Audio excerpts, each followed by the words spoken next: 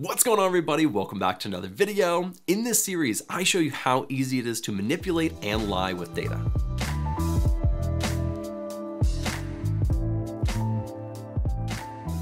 Now, I don't know about you, but when I'm watching the news and it says something like the US is the bigger exporter of this product, then it has this little asterisk down at the bottom and it says not including Asia. And I'm like, well, that's kind of a big thing to leave out of the data. You're basically cherry picking your data. And so in this video, I'm going to show you how easy it is to just omit and select the data that you want to easily change and manipulate the data. Let's not waste any time. Let's jump onto my screen and take a look. All right, so let's take a look at this data right here.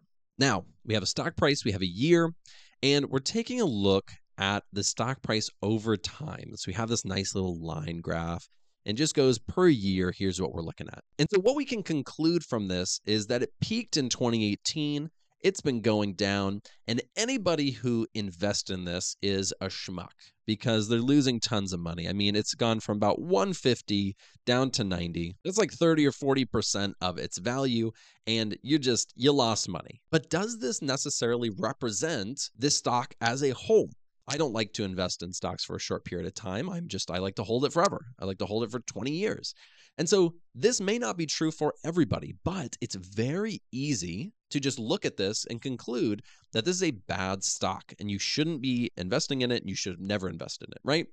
But let's take a look at the cherry-picked good data and the cherry-picked bad data. If we come over here and we take a look, we actually have a lot more data. This stock was listed back in 2011 at $30. And so anyone who invested a long time ago is still making a ton of money from this stock. And so now we're representing all of the data going back as far as we can. And this is going to give a lot more context to this stock as a whole.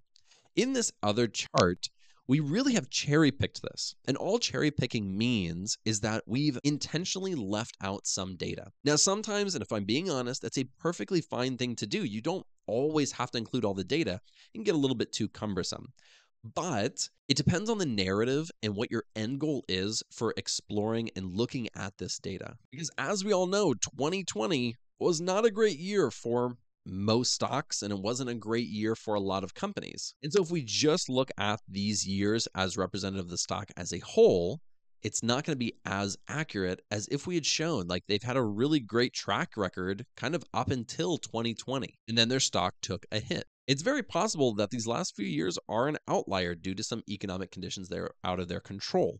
But over the long term, it could go back up. And so cherry picking the data and only showing what you want to show, maybe to fit a specific narrative of, oh, this is a bad stock to pick, you shouldn't invest in this company. Well, that may be true, but it also could just be that you're cherry picking your data and they actually have really good fundamentals and something happened here that's hurt them temporarily before they start coming back and they're a good stock again. Now, just this concept as a whole. Again, I've been dogging the news in this series, but I've seen this in the news where they will intentionally omit specific data to fit whatever narrative they're trying to push. And I don't want you to be that guy or girl. I don't want you to be the person who intentionally omits a specific year and just like, oh, that's not important.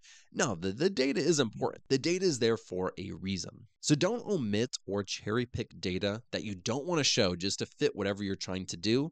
It is much better to represent it as a whole almost all the time. So I hope that was helpful. Don't make this mistake, okay? Just be conscious, be aware of this. If you like this video, be sure to like and subscribe, and I will see you in the next one.